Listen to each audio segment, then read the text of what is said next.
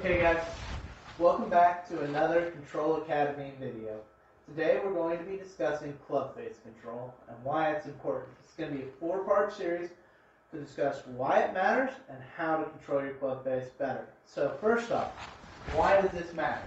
Well, wherever that club face is pointing is where the ball is going to start, right? So if it's pointing right, it's going to start right. If it's pointing left, the ball's going to start left. If it's pointing straight, ball's going to start straight, right? You can see it right there. That goes for the entirety of hitting golf balls. So wherever that club face is pointed, that's where the ball is going to go. So if you're trying to start your ball off on your line, the only thing that matters is that club face control, okay?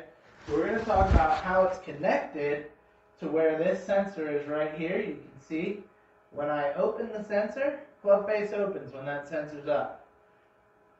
Sensor down, club face is closed, okay? So I'm going to show you guys how you can take that to that club being shut, open, or square at impact. Alright, so stick around for the next part of the series.